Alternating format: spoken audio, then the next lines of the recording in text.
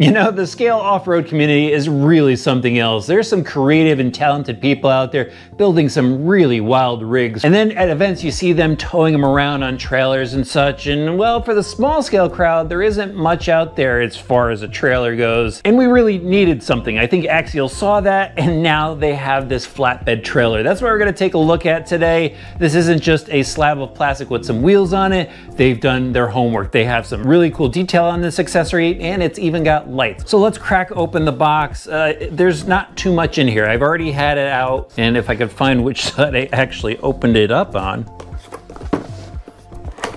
A few minutes later. That like always happens. Like, why doesn't the box open when you need to open? Okay, so here's the trailer. It actually comes zip tied down, and this thing is pretty cool, guys. It's for 1/24 scale models. However, I think it's gonna actually work on some 18 scale stuff as well. And let me just toss that aside, and here is the instruction manual for the installation, which is pretty simple. You're just going to attach the trailer hitch to your SCX24 and cart around whatever you want. So the trailer itself is molded plastic, and the deck of it is painted so it looks like wood. You can see it's a dual axle trailer. It's got trailer-like treaded rubber tires glued to hole style wheels. The ball hitch is molded into the front, and then the trailer hitch itself is a multiple piece. So it's got the bracket that mounts to the chassis, then it's got the trailer hitch itself, the tongue, and then the pivot ball is a metal pivot ball, even with a lock nut on it. So that's pretty cool. Let me spin it around so you can see the rear, and this is where the lights come in. They have the tail lights and then a wire that runs down through the center of it. Everything's clipped in nicely so it doesn't fall out. And then you're just gonna run your lead to your receiver so you could go and power. Pretty simple installation.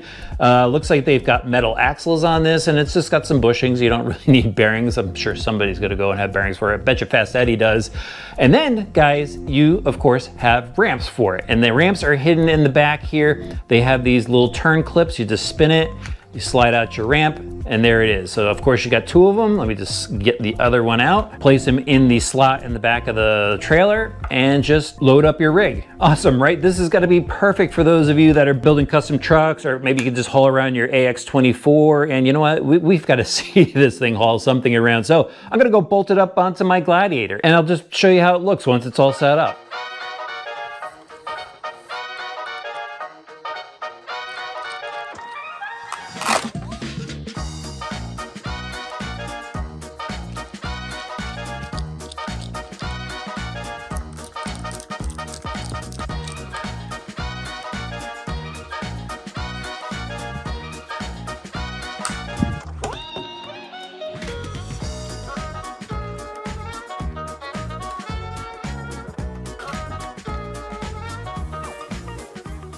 So setting up the trailer was super easy to do. It only took me a few minutes, and I forgot to mention this before. I'll have links for it in the video description below. Please use those. That helps us here on the channel. It doesn't cost you any extra. Like and subscribe while you're there, but this looks absolutely awesome. Can't wait to drive my AX24 up onto it.